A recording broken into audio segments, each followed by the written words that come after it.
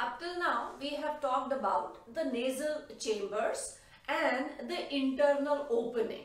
Now, these internal layers, and we are talking about the respiratory tract.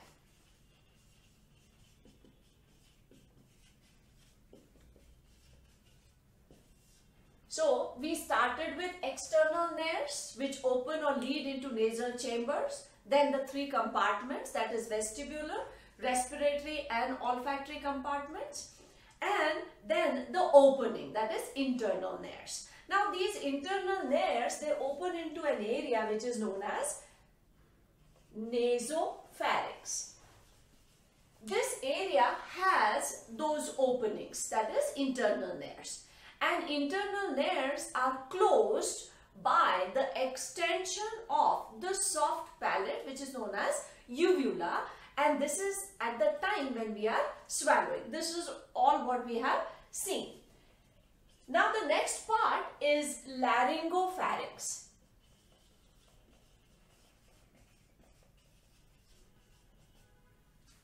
So this is first part of pharynx. We have already discussed this in digestive system, that pharynx has three parts. The nasopharynx, where there is opening of these internal layers, oropharynx and laryngopharynx. So this is the lower part which is going to lead into the trachea, that is the windpipe. And just above it are the voice box, or is the voice box, or known as larynx. Larynx or voice box. It is also known as Adam's apple.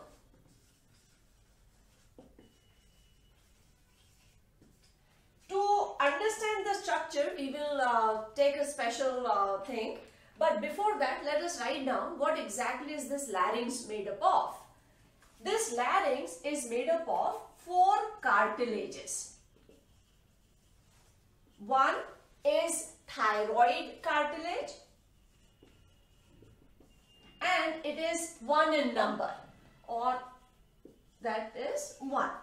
The second is cricoid cartilage. This is also 1 in number. And third, arytenoid cartilage, which are 2 in number. So that makes the total of 4. Thyroid cartilage is the biggest, and arytenoid cartilages are the smallest cartilages. Now, this larynx is internally lined with ciliated columnar epithelium. And once we understand the structure, then we'll come to vocal cords. Now, to understand how this larynx is, what I have done is I have drawn these cartilages here on a piece of paper. The cartilage, which is seen in the form of alphabet I, here it is white, the upper end is white and the lower end is also white. And if we make a tube-like structure, that is the larynx. So what we see is the front part, that is the thyroid cartilage. And if we can turn it like this, so this thyroid cartilage covers the upper part of the larynx as well as this lower part. And the one which I have drawn with blue is complete. It is from here to this end. That means it makes the ring. And on the back side, there are 2 pyramid-like triangular small structures. These are arytenoid cartilages. So to understand the shapes, let us again open this. The thyroid cartilage is the largest. We have written it as the biggest cartilage or largest cartilage amongst these 4. And this is I, English alphabet I shape. Here it is white. This is the upper arm. This is the lower arm. The cricoid cartilage is a complete cartilage which is going to make the ring. And these 2 black ones are arytenoid cartilages. Again, let us make it in the form of a ring. Now this is the larynx. So thyroid cartilage supports the larynx from the front, the complete upper. This is complete. The red which is here, this is the complete upper part which is supported by thyroid.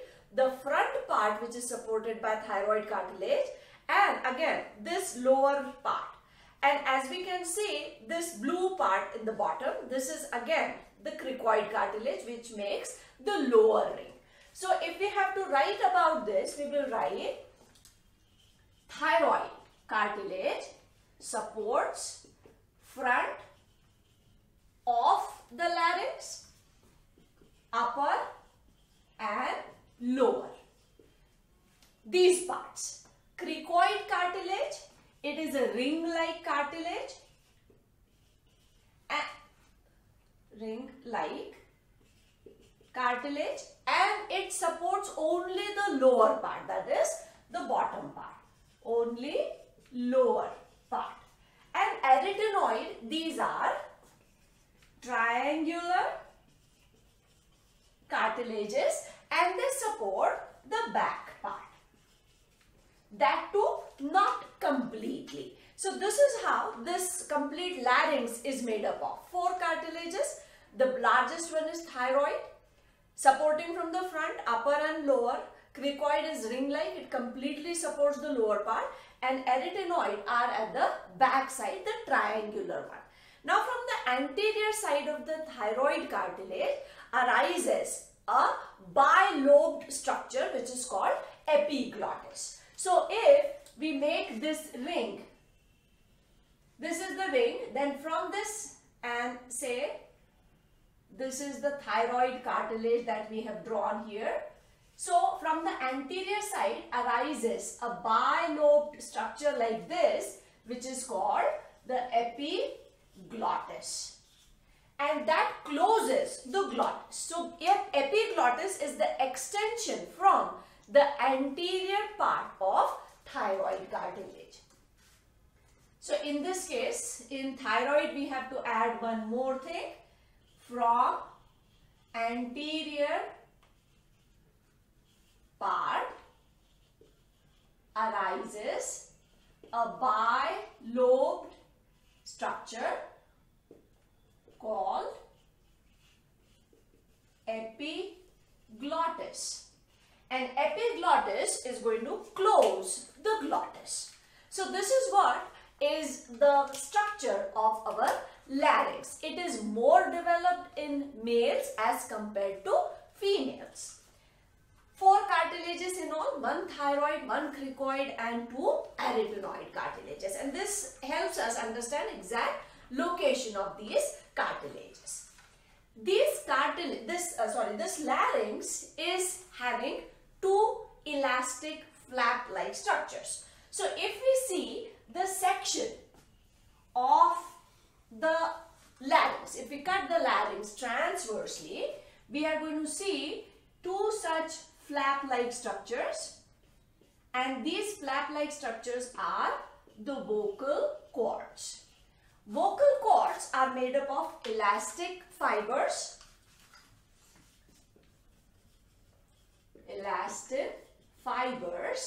and are lined by stratified squamous epithelium.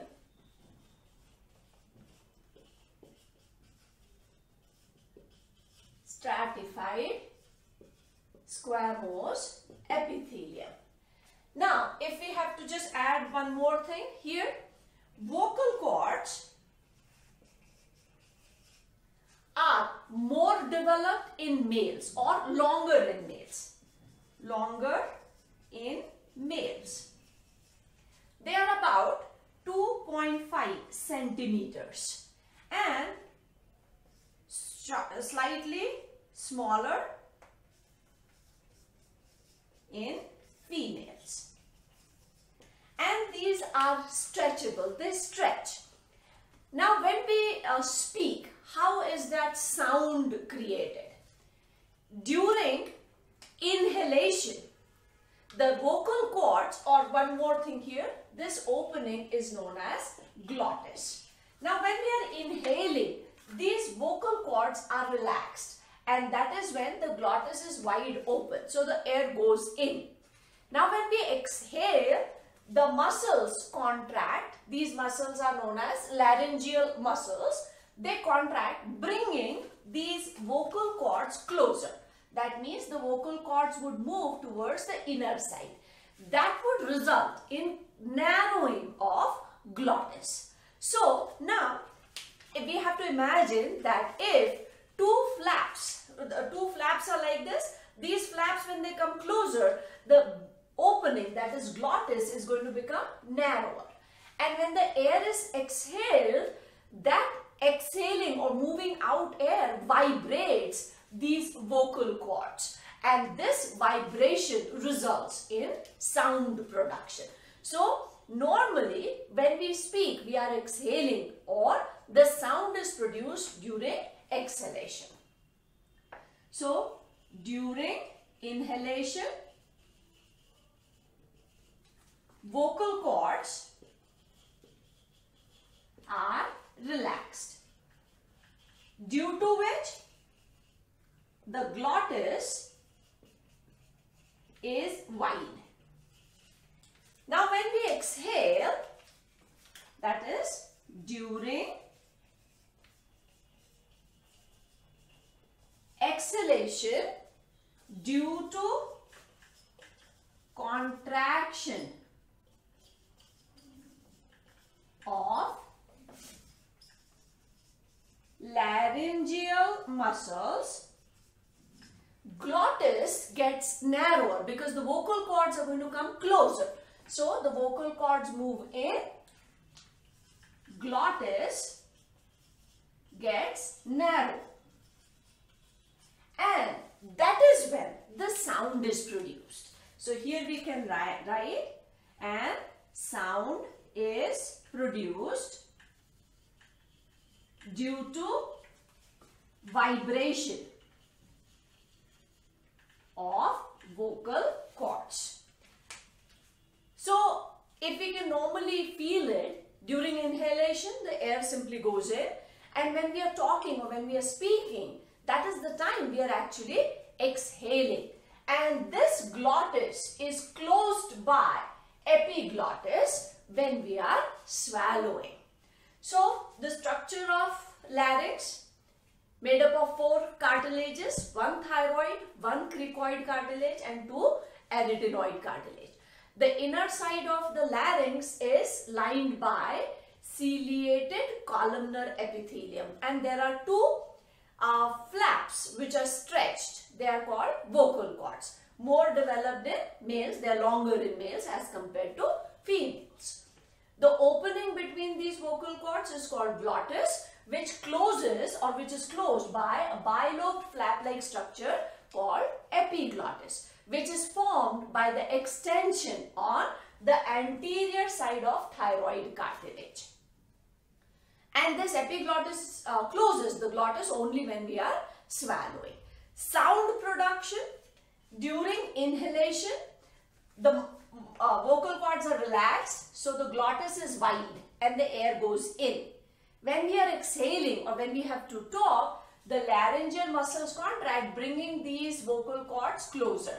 So this opening glottis gets narrower, and that is when the air which is coming out starts vibrating these vocal cords and sound production takes place. After this larynx, now the air, after passing through this initial part, it is going to get into trachea. So in the next part, we will take up trachea, bronchi and the other.